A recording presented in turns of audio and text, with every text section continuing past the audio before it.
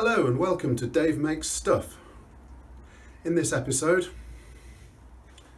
good tyre, good tread, was free because it had a really big puncture.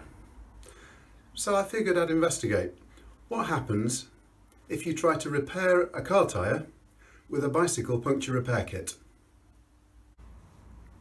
Probably worth a word of caution before we begin.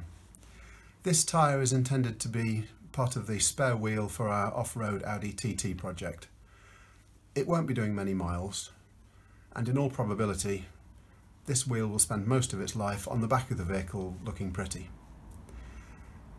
If you're dealing with a vehicle that you rely on as a commuter vehicle or whatever, use your judgment as to whether you want to repair the tyre this way. This is a bit of an experiment. Anyway, there's that out of the way. Let's get to it.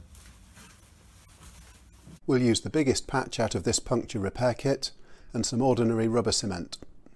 The rubber cement likes a nice clean dry surface to stick to, so I'm just wiping it out with a handful of rags. And here's the culprit. A nail or a screw has gotten in between the tread blocks and gone through the tyre where it's thinnest. I don't know how long this tyre's been sitting or what its history is, so the next thing I'm going to do is just drill in through the hole just to clean it up, get any dirt out and prepare it for repair. Now I'm going to go inside the tyre, and I'm using a wire brush, and I need to achieve two things. I need to take these internal ridges down so that there's a flat surface for the patch to stick to, and I need to roughen the surface up so that the adhesive can get a good grip. Now that we've got somewhere to stick the patch onto, the next step is to apply the bonding agent. This stuff is actually called vulcanizing solution, and it melds the patch into the tyre.